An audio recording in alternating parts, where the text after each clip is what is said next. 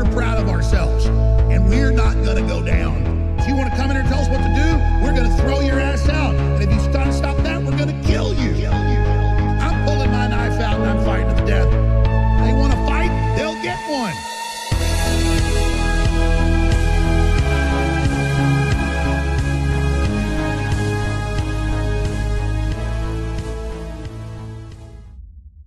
The concept of the IQ shredder is an especially useful term for those who wish to fully understand the problem of first world birth rates, brain drain, and their links to heritable intelligence. The concept of the IQ shredder originated in a blog post by Spandrell called "Yu Kuang Yu Drains Your Brains for Short-Term Gains."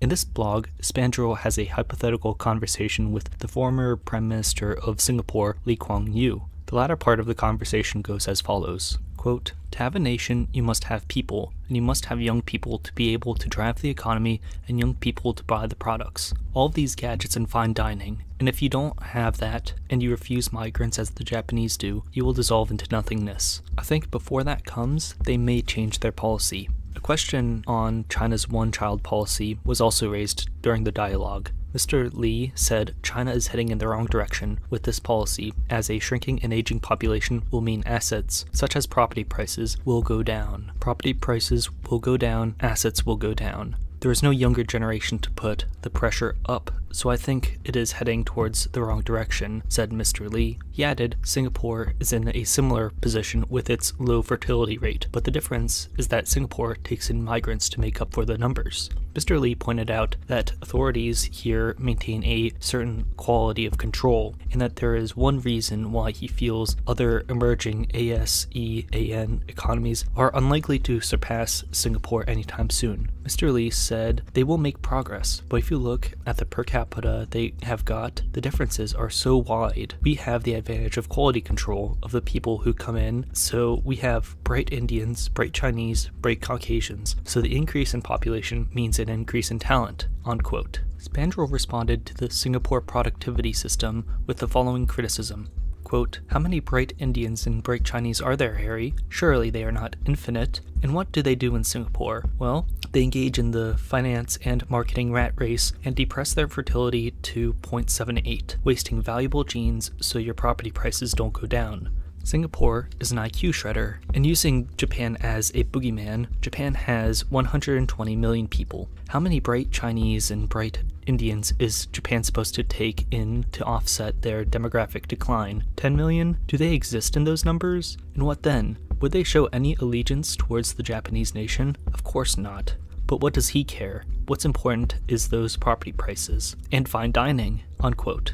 Singapore is an IQ shredder. It is an economically productive metropolis that sucks in bright and productive minds with opportunities and amusements at the cost of having a demographically unsustainable family unit. Malcolm Pollock defines the specific regional problem of Singapore in his blog entitled The Problem of Singapore. Quote, "Given the high heritability of these desirable cognitive and behavioral traits, Singapore is effectively a kind of black hole that continuously sucks in industrious, conscientious, high IQ individuals from all over the world and removes their genomes from the future human population, hence the term IQ shredder," unquote.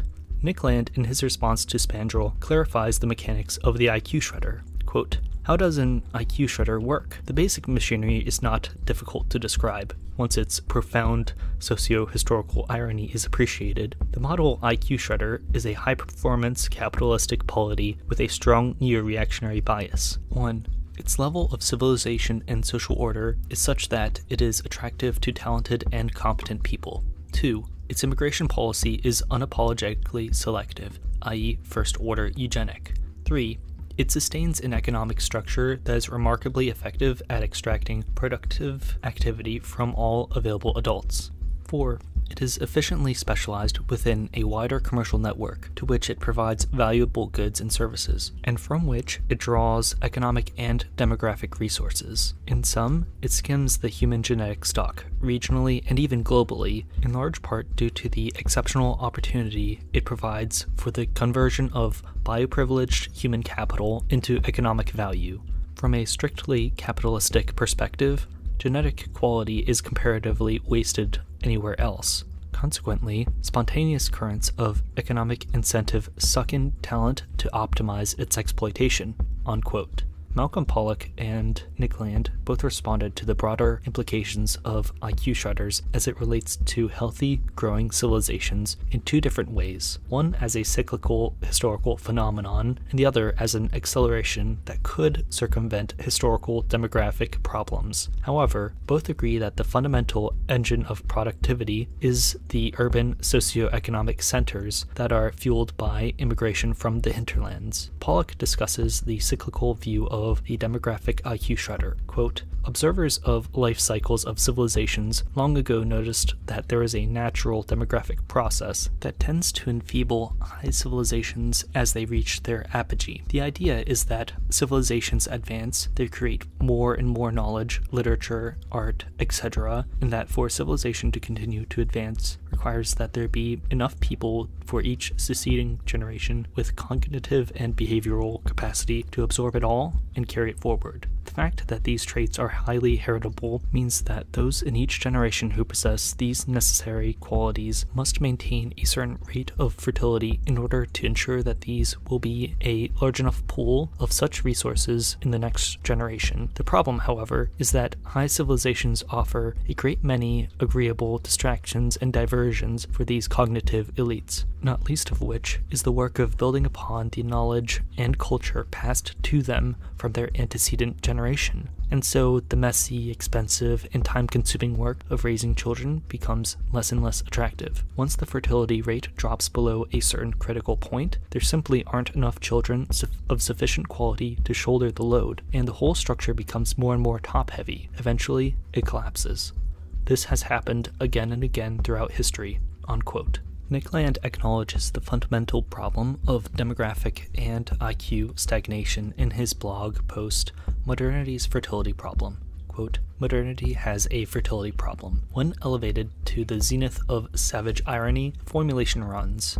At the demographic level, modernity selects systematically against modern populations. The people it prefers, it consumes. Without gross exaggeration, this endogenous tendency tends to be seen as an existential risk to the modern world. It threatens to bring the entire global order crashing down around it. In order to discuss this implicit catastrophe, it's first necessary to talk about cities, which is a conversation that has already begun. To state the problem crudely, but with confidence, cities are population sinks. Historian William McNeill explains the basics. Urbanization, from its origins, has tended relentlessly to convert children from productive assets into objects of luxury consumption. All of the archaic economic incentives related to fertility are inverted, unquote. Nick Land points the finger at the exorbitant cost of child-rearing and cosmopolitan social trends as the culprits of sub-replacement birth rates in cities. He starts with the cost of raising a kid in the city. Quote, education expenses alone explain much of this. School fees are by far the most effective contraceptive technology ever conceived. To raise a child in an urban environment is nothing like rural precedent ever prepared for. Even if responsible parenting were the sole motivation in play, the compressive effect on family size would be extreme, unquote. Land then focuses in on the anti-religious cosmopolitanism that is present in virtually every city. Quote, major cities have always been distinctly cosmopolitan, but for the initial phase of their histories, the bulk of their demographic absorption has been limited to their own ethnic hinterlands. Urbanization meant, first of all, the conversion of rural populations into city dwellers. In the developing world, it still means this. In the most advanced modern societies, however, domestic rural populations were almost fully consumed, reduced to some negligible fraction of the national total. After this point, the process of population replacement intrinsically to the urban phenomenon from its beginning became inextricably bound to globalization and transnational migration flows, unquote. Although cosmopolitan morality is endemic to cities, the modern ideologies of feminism, individualism, and secularism are a particularly depressive demographic force. Quote, feminism has been the first inevitable target. It is tightly correlated with the collapse of fertility and is something modernity tends strongly to promote. The expansion of female social opportunities beyond obligate child rearing could scarcely lead to anything other than a drastic contraction of family size. The inexorable modern trend to social decoding, i.e. to the production of an abstract contractual agency in place of concretely determined persons, makes the expansion of such opportunities apparently uncontainable. The individualism fostered by urban life might, to counterfactual imagination, have been in some way restricted to males, but as a matter of actual fact, the dereliction of traditional social roles has proceeded without serious limitation, with variation in speed but no indication of alternative direction. The radically decoded internet persona, optionally anonymous, fabricated, and self-defining, seems no more than an extrapolation from emergent norms in urban existence. Feminist assumptions, at least in their first wave liberal form, are integral to the modern city. Fertility is increasingly identified as a conservative eccentricity, legitimately targeted by partisan political warfare. Intense backlash has been among the results, providing fertile ground for the post-conciliatory far right. Unquote. You can subsidize children all you want, but the cities will always be too expensive to raise large families, and the cosmopolitan culture will always be there to deconstruct pronatalist behavior. Alright, so cities are brain drains and demographic drains. But what does Nickland have to say about ethnic demographic replacement? Quote, the incendiary language of migration-driven genocide is not going away. It is bound, on the contrary, to spread and intensify. The reemergence of the race topic and all of its associates is deeply baked into the modernist cake. Comparative modernity is automatically racialized once global metabolism lends differential urban-rural fertility in its ethnic specificity. What is unfolding, among other things, is the racial disaggregation of the population bomb, with its drastic inevitability. This is not a product of intellectuals, but of the modern process inherently, and all attempts by intellectuals to obstruct its cultural condensation are hubristically misconceived. Who actually is having kids? It is a species of insanity to think this question can be strangled in the crib. So, what's the answer? Does the alt-right have one? If so, there's been no sign of it yet. Burn the cities to the ground has been floated on Twitter, but no doubt anywhere else. But it doesn't seem obviously practical. That solution has a rich, specifically East Asian communist pedigree, which the alt-right will probably rediscover at some point. It didn't work in the 1970s and would be unlikely to perform any more convincingly today, unquote. So, Nickland has jettisoned the Pol Pot option, but where does that leave us? Nickland does not believe that there is a solution to the modernity IQ shredder problem, so we might as well step over it with technology. Land says in his post-IQ shredders, quote, there are all kinds of anti-tech comm arguments that impress people who don't like techno-commercialism. Anything appealing to a feudal sensibility with low tolerance for chaos and instability and a reverence for traditional hierarchies and modes of life will do, unquote.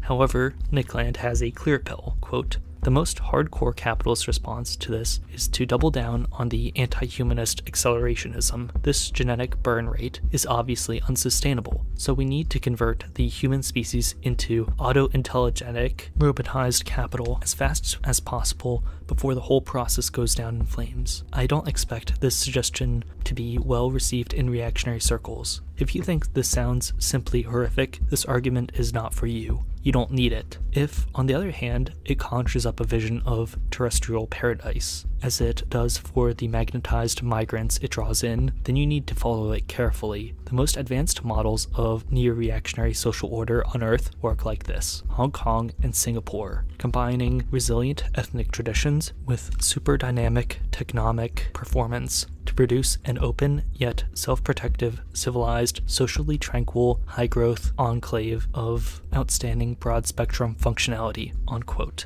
In other words, the only way to solve the human IQ problem is to automate away the need for human IQs. The IQ shredder is speeding up, so the only way to overcome the problem is by outrunning it with technology. In my estimation, there's something truly horrific about humanity's economy being driven by artificial intelligence. Read James Burnham's Managerial Elites and come to the realization that machine-like humans operate the bureaucracies that keep modern economies and social ecosystems alive. Read Nick Land to get a hazy glimpse of the human-like machines that are likely to absorb mankind into the machinations of global capital.